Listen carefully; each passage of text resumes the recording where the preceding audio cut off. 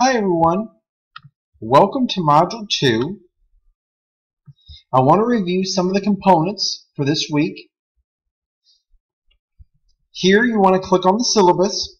I have the course overview here as well. I want to go over the discussion board requirements and what we're looking at.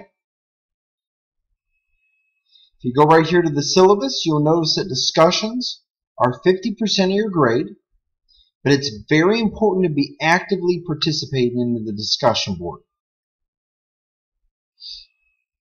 Let's look at the modules. Don't worry about the due dates right here because it could be from a different term.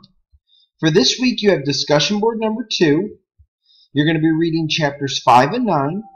We're going to look at the pharmaceutical industry, drug and medical device pricing. We're also going to look at health insurance as well. Now, for the discussion board, let's go over the requirements right here.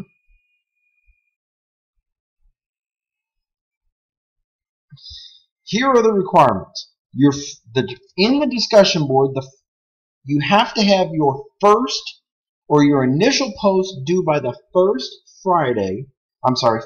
Thursday of the module opening. So that would be when it opens that week, the first module, that's when it's due. Your initial post should contain an APA formatted in-text citation and reference that's going to support your effort. And you need 2 peer responses.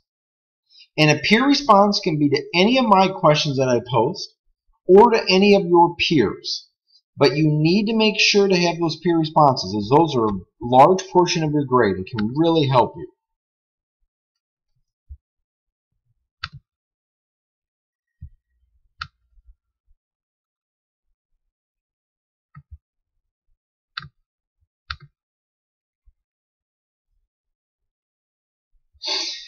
Now, when we look at this week, we're going to look at healthcare.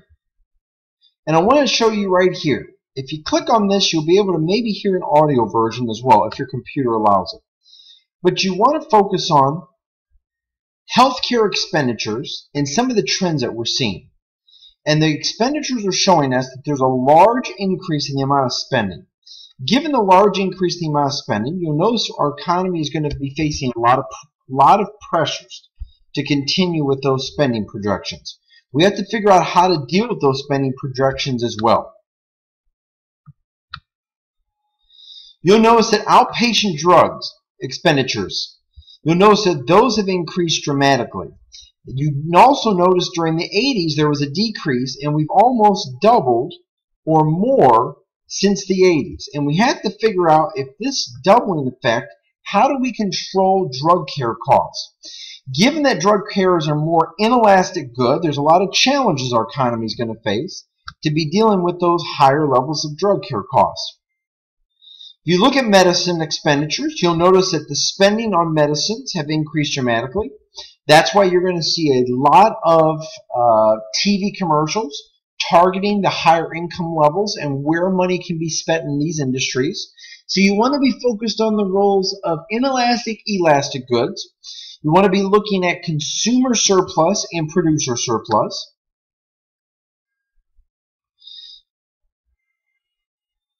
Now, what are things that are excluded by the private sector? When you look at adverse selection, you'll notice that these are really not going to be covered if you already have this condition. This puts a lot of pressure on these insurance companies. You'll notice that these low resources are not going to be going into these areas as well. So our economy is going to be facing a lot of pressure. We don't want to fund these types of issues, and we also are trying to put a lot of resources into these areas as well. But they're very challenging that we're going to be facing in terms of how to deal with them.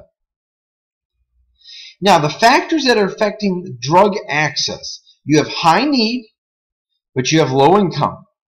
You have extremely high prices, but we have inadequate insurance that's set up.